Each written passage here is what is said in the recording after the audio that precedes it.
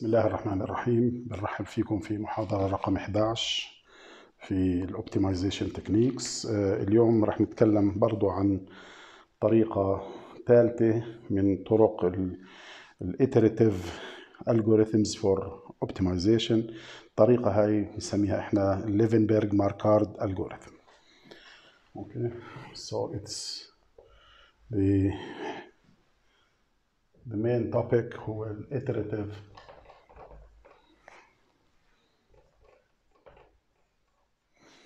algorithms for optimization.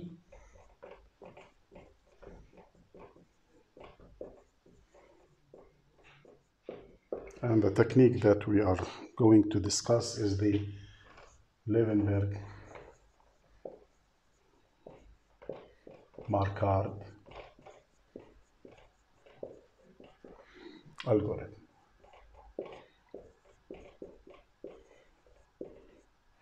Usually we say it's the LM algorithm, Levenberg Markard. Okay, the Levenberg Markard, it's a variation of Newton's method. So it is a variation of Newton's method. Okay. It is also very well suited يعني هو مناسب for problems where the performance index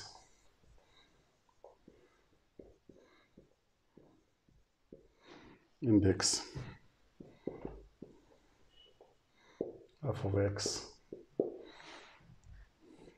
is mean squared error. Okay, يعني هو variation in Newton's method. مناسب كتير لما بيكون عندي performance index معادلة تربيعية mean squared error. Okay, so let's see the basic algorithm.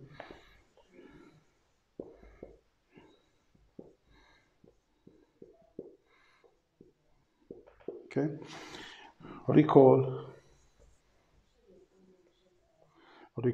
the form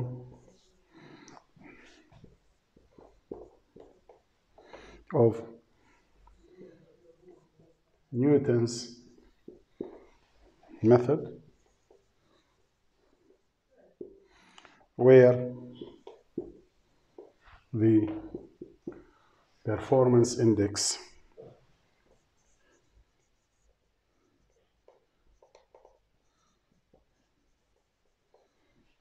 is the sum of squares.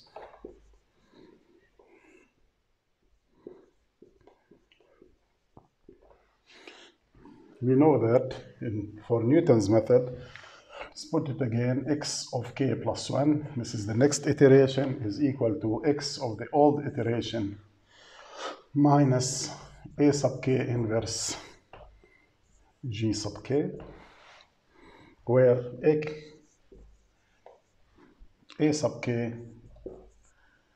is the Hessian matrix at x equals xk, and g sub k vector is the gradient vector, the gradient of f of x at x equals x sub k. Okay? Okay. So this is the Newton's method, and it works perfect for the, as we mentioned before, it works perfect for the square, the function, the performance index when it is a square function. But the problem is that you have to find the Hessian, and the Hessian is the second derivative with respect to the parameters, and it's really needs so much iteration. I mean steps for calculations and storage. It needs storage and calculations. Okay. Now, if we assume that f of x is a sum of squares, as we mentioned, sum of squares function, then we can write it as f of x is equal to summation of v sub I squared of x from I equals 1 to n. And this is equals to v of x transpose as a vector times v of x. Okay. So v of sub I, we can put it as v transpose times v. So you have the square of each element in the vector v. Okay. Then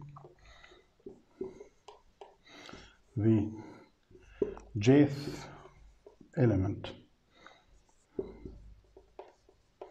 Then the jth element of the gradient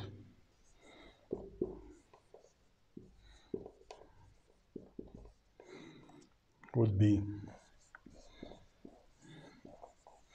so if this is f of x, it's a sum of squares of items, which are the errors. It could be the errors between the output and the, I mean the actual output and the target output. So, or the desired output. So these are supposedly to be the errors, the sum of squares of errors. We can put them in vector transpose times the same vector. The jth element of the gradient based on this square function can be written as the gradient of f of x, and this is the jth element. The jth element of the gradient is equal to the derivative of f of x partial x sub j. And if you take x sub j inside here, you can say that this is the second 2 times vi multiplied by vi with respect to the second, to the jth parameter. So this is equals to 2 summation v sub I partial vi of x vector partial x sub j from I equals 1 up to n. So this is the jth element of the gradient. So the gradient here has elements inside. The jth one is equal to v sub I partial ij. Okay. We can put this in a vector form.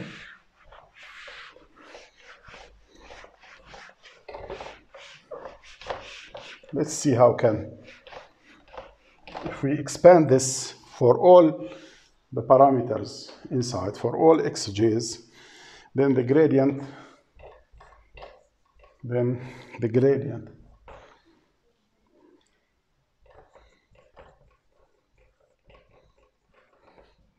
can be written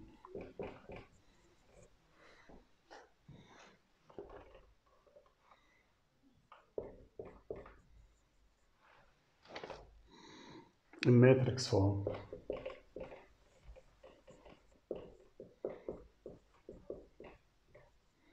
as the gradient of f of x is equal to 2 times j transpose of x times v of x, where j of x is equal to a matrix that has partial v1 of x, partial x1, partial v1 of x, partial x2, until partial v1 of x, partial x sub n, and here partial v2 of x, partial x1 again, partial v2 of x, partial x2, until partial v2 of x, partial xn.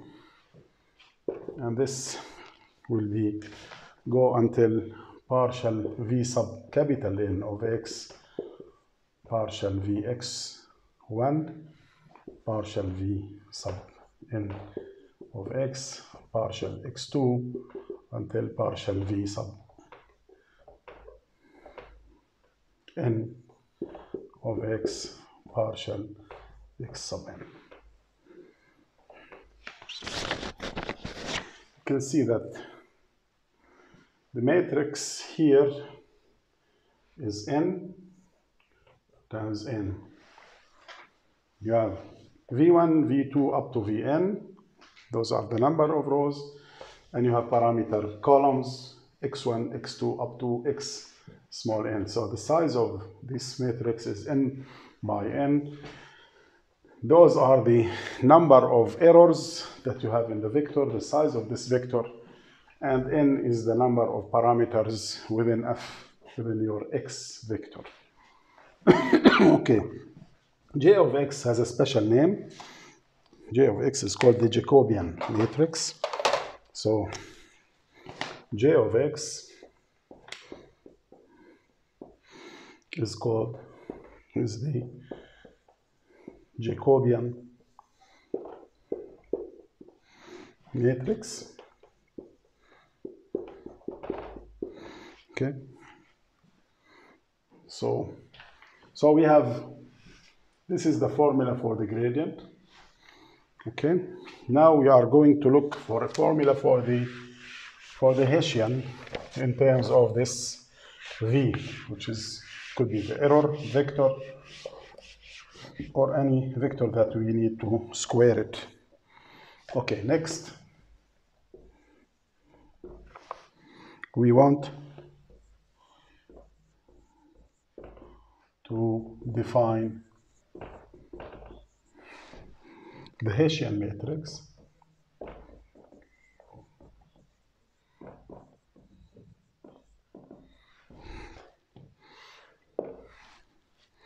The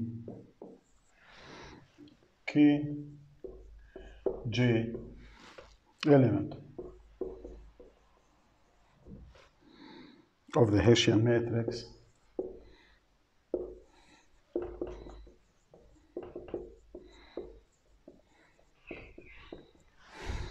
would be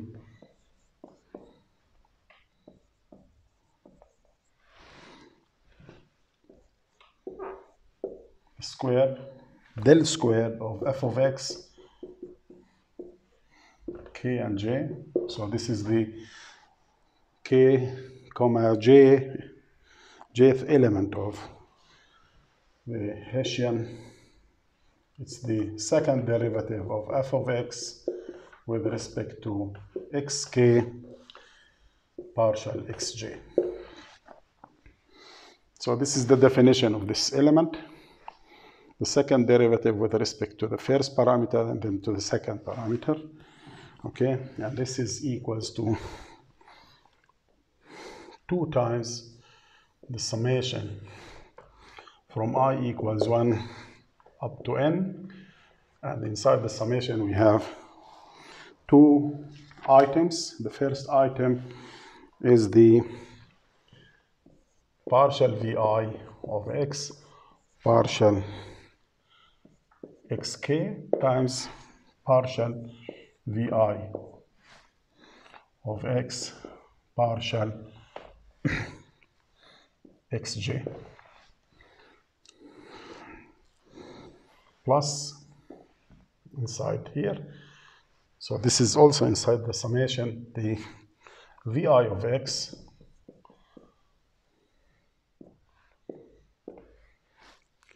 times the second derivative of vi of x with respect to xk with respect to xj.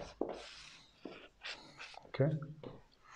So this is the summation of those two items. And if you go back to the definition of the Jacobian, you can find the derivative here is the derivative of the first one times the second plus the derivative of the second times the first.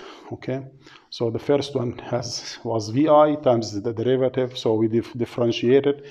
Then we leave vi as it is and we differentiate this derivative twice, once with respect to j, the second with respect to k. Okay? Okay, so this is what we have as an element, so we can expand this for the whole matrix. Then the Hessian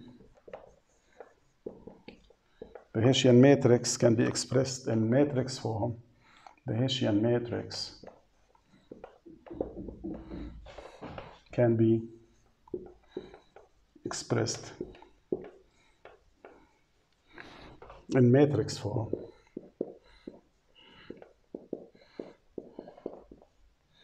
as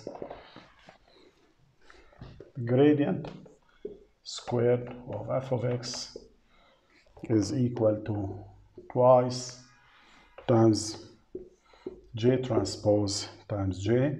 So the first element is j transpose times j transpose of x times j of x. So plus 2 times the summation. This one here is, we will call it 2s of x. So what is s of x? S of x is vi times the del squared of vi. Okay, where s of x is equal to the summation of vi of x times the del squared of vi of x from I equals 1 to n. So this is a very important result here. The gradient, or sorry, the Hessian matrix is the twice the Jacobian transpose times the Jacobian. Now this term here, as we move further, and if we are giving v is the error, and the error is very small, then s of x can be neglected if we assume that s of x is very small. So if we assume that s of x is small, so it will be neglected, then we can approximate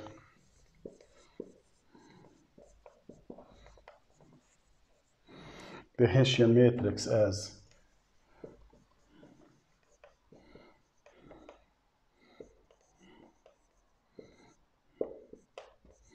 so we can approximate the Hessian matrix to be del squared of f of x is approximately equal 2 times j transpose of x times j of x. So here we don't need the Jacobian, they are all first derivative with respect to the parameters. So the Jacobian transpose times the Jacobian give us an approximate value of the Hessian, so you don't have to go for the second derivatives.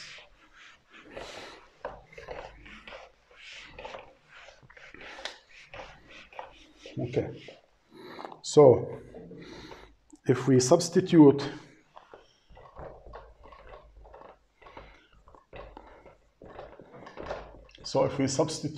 this result or this approximation So if we substitute this approximation, we obtain the Gauss-Newton method.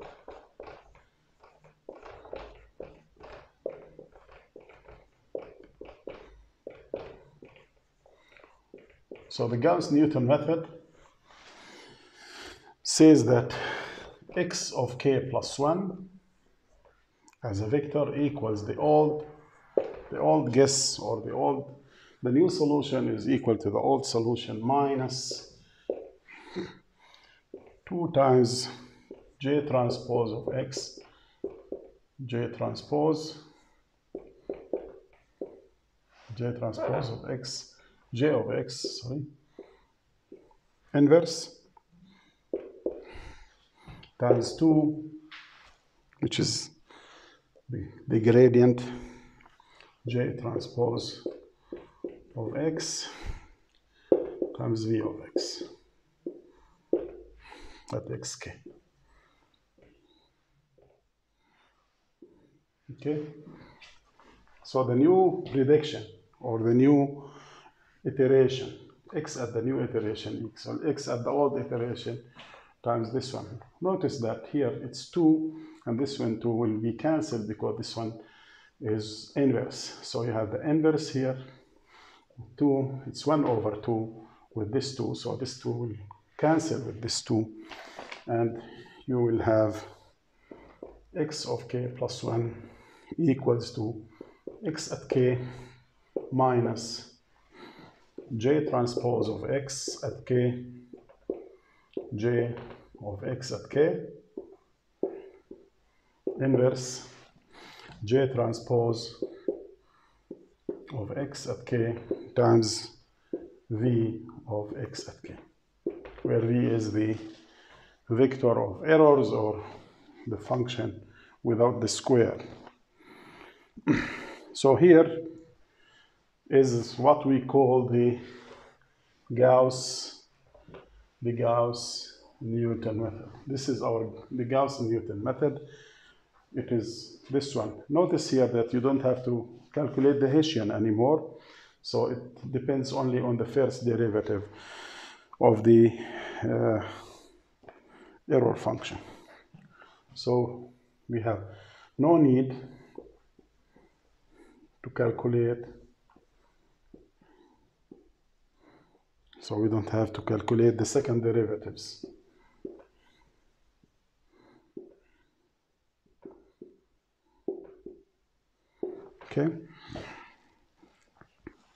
Okay. The second comment here is that one problem of the the Gauss-Newton method is this inverse here. This inverse could be not invertible. So one problem with the Gauss-Newton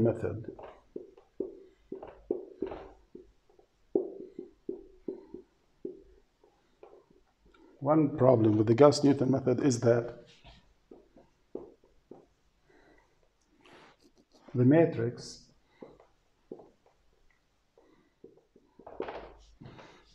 H, which is equal to J transpose J, this matrix may not be invertible. It may not be invertible.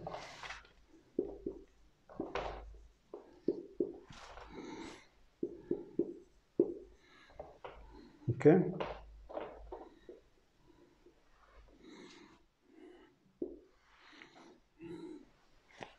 Okay. So the solution here is to try to overcome this problem by adding some element to the matrix so that it will be positive, definite, and invertible. Okay, so this can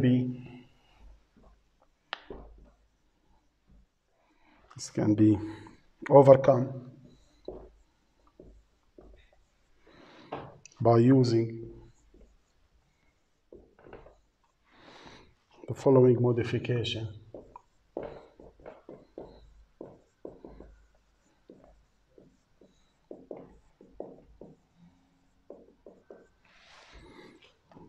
To approximate the ratio.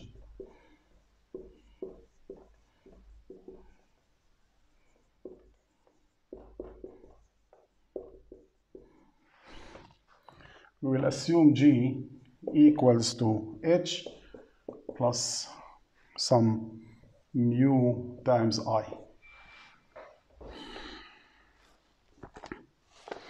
So this is our H J transpose J. So H J transpose J plus some mu times I. I is the identity matrix of the same size as H. Okay? So to see how this matrix can be made invertible, suppose that the eigenvalues of H, the eigenvalues and eigenvectors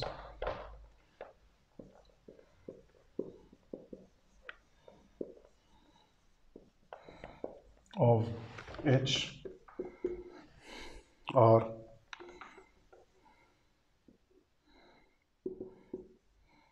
eigenvalues lambda 1, lambda 2, up to lambda sub n. It's the number of parameters in H. And the eigenvectors are z1, z2, up to z sub n, respectively. Okay? Then, using this, we know that G times Zi equals to H. So I'm going to substitute I'm going to multiply one of those eigenvectors times G and look at it inside. So H plus mu sub I, H plus mu I times Zi. This definitely equals to, if we distribute this, H times Zi plus mu times Zi. I'm gonna, I times Zi is Zi. Okay, mu times Zi. Now, H times Zi, we know that if Z1, Z2, and Zi is an eigenvector of H, then H times Zi is equal to lambda I times Zi plus mu Zi. If we take this to be lambda I plus mu times Zi, then we can conclude here that for this G, it has, notice that now you have G times Zi. The matrix times its eigenvector equals to the eigenvalue times the same eigenvector. This is what we know about the eigenvectors and eigenvalues. Eigenvectors and eigenvalues says that any matrix has an eigenvector. So the matrix times an eigenvector is equal to scalar quantity, which is the eigenvalue that corresponds to this eigenvector multiplied by the eigenvector itself. Okay. Then what we have concluded here, or what we have got from this last equation, is that the G matrix has the same eigenvectors as H, but with modified eigenvalues. So the eigenvectors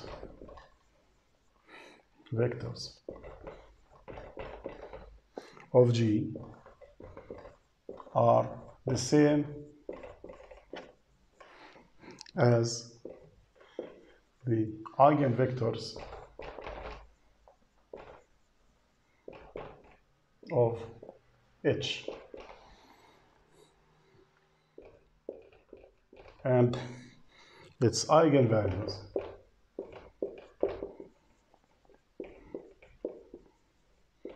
are lambda I plus mu, which is very helpful for us. Okay, how then G can be made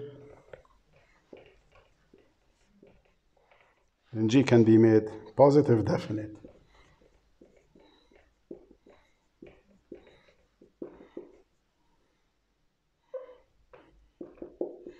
It can be made positive definite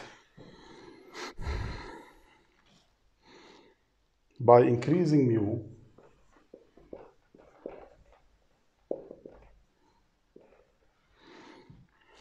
until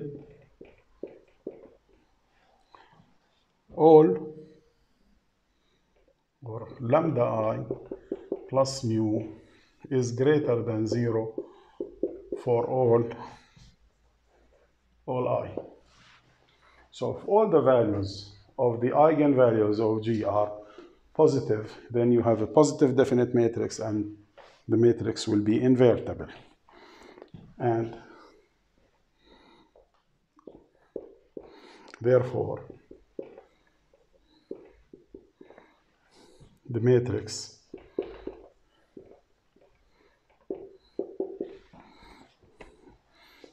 will be invertible.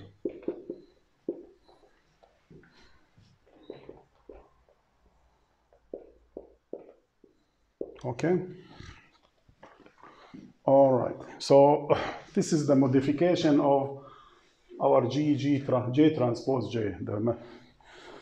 So this important result here, this leads to the Levenberg-Marquardt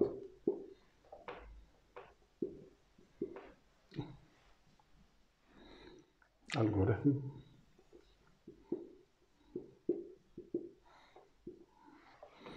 And x at k plus 1 here is equal to x at k plus, or sorry, minus J transpose of x at k,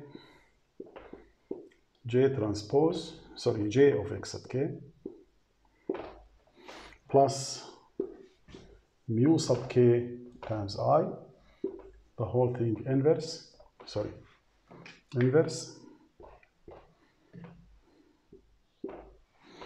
multiplied by G at x, J transpose at xk times V at x at k.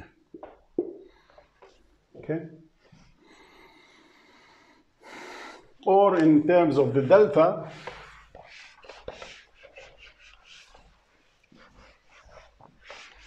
we can put this in terms of the delta. So the delta will be the negative delta of xk, which is equal to x of k plus 1 minus x of k. It's equal minus the J transpose of xk, J at xk, plus mu ki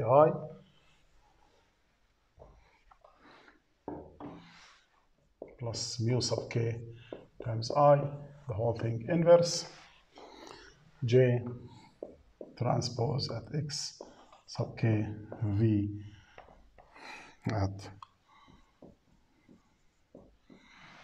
x sub k. Okay, this is a vector. J is also a vector. Okay, so this is the Levenberg-Marquardt algorithm.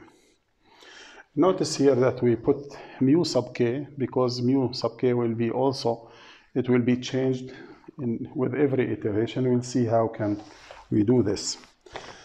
Let's do some comments on this mu. As mu sub k increases,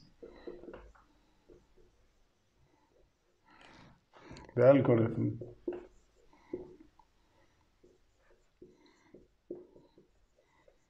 algorithm approaches the steepest descent.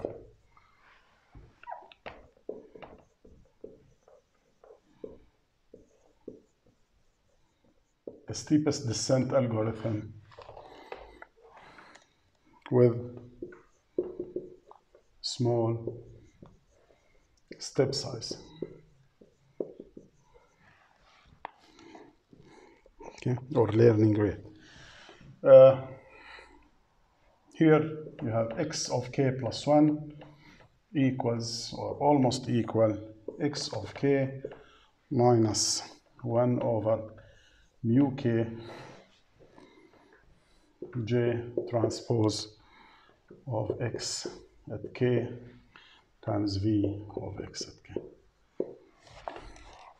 which is equal to x at k minus 1 over 2 mu sub k, the gradient.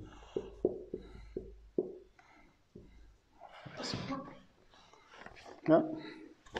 We have this formula before. The gradient was equal to 2j transpose vx. So we take this, so it's mu of x, the gradient divided by 2. What we meant here as mu k increases, if mu k increases, then this one is dominant and this one will be neglected. So if you neglect this one, and this, the inverse of this one is 1 over mu k times g transpose k times v. So as mu k increases, it will be dominant inside this term, the square brackets, and j transpose times j is neglected with respect to mu k times the identity matrix. This is why we have this one to be approximated by this formula. Okay? So this is for large mu sub k. While as mu k decreases to 0, the algorithm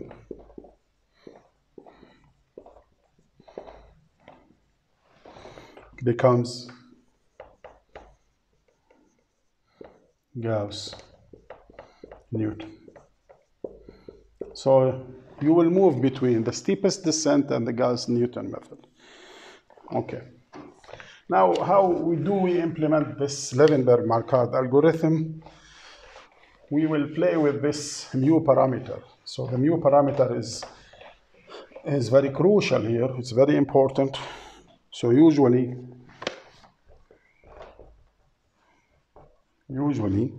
the algorithm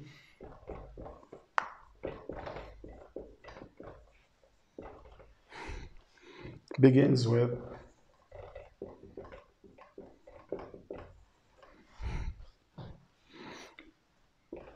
mu k set to some small value. For example, mu k equals 0.01 if a step does not, so if you do one iteration and you don't have the smaller value for f of x, does not yield smaller value for f of x, so you don't have an improvement. If you apply mu of k and you don't have an improvement, then the step is repeated with mu k multiplied by some factor. Okay, so if this is true, then the step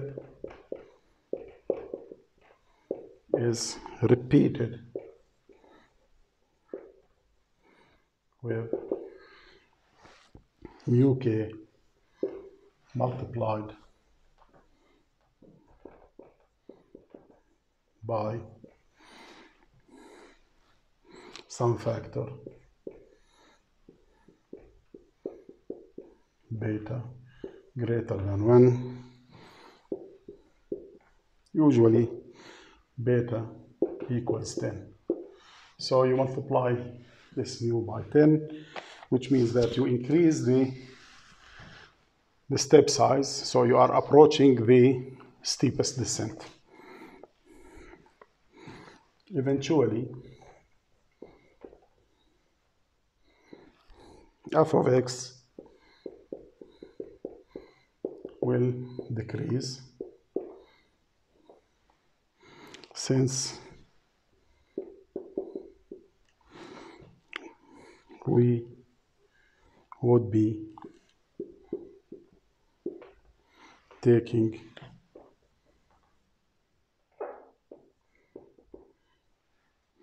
small step size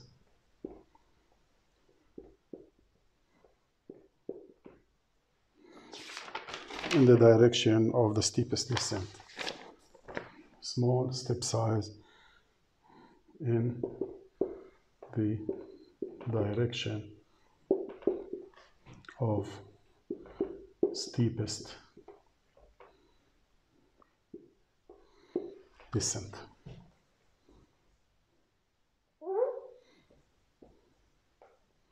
As we mentioned here.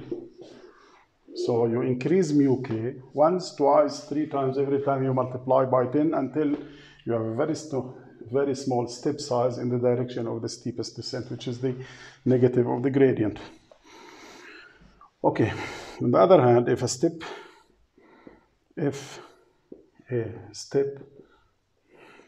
produces a smaller value, so f of x will decrease for f of x, then mu of k is divided by beta for the next step, so that the algorithm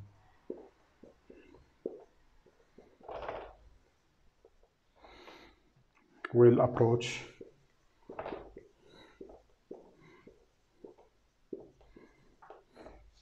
Gauss-Newton.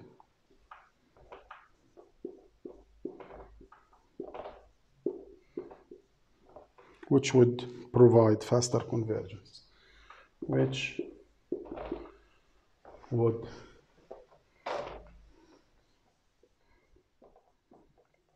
provide faster convergence. So let's just put things in order. We did the steepest descent. We came to the Newton's method. We tried to modify it, so we end up with something called the Gauss-Newton method that uses the Jacobian transpose. Then we had a problem with the positive definiteness of this matrix, so it could have it, maybe we have a problem with the inverse, so we add this parameter here, and adding this parameter here give us the Levenberg-Marquardt algorithm. Now, this algorithm, the Levenberg-Marquardt algorithm, goes between the Gauss-Newton method and the steepest descent with a very small step size. Once you start, so this is our main procedure that we are going to take. We'll start our algorithm with with a small value of mu k, put it here, do the algorithm. If you don't yield a smaller value of f of x, then you fix this f of x and you go to the next iteration by changing mu k by multiplying it by certain beta, and usually we take beta equals to 10, so if it's 0.01, so it will be 0.1. Do the procedure again, find the inverse. If you find x of k, delta x of k, find the next iteration or the next parameters, apply it for f of x. If it's okay, then it's good. If not, then we multiply it again until we have f of x decreases with a very small step size, since mu of k will be very large here. So you have the steepest descent with a very small step size, okay? If the step produces a smaller value of f of x, then we have to reduce mu. So we'll reduce mu and make this one to be dominant. So if mu is very small, mu I is equal to 0, almost 0. This one will be the dominant, and we end up with the Gauss-Newton method that will converge faster, especially when you are very close to the minimum. If you are very close to the minimum, then you can approximate the function by a second order, and the Gauss-Newton method goes to the minimum in one step. Okay, with this, I would like to thank you for being with me. Next lecture, I will try to find a good example that we can go through with you so that we can implement the Levenberg-Marquardt algorithm together.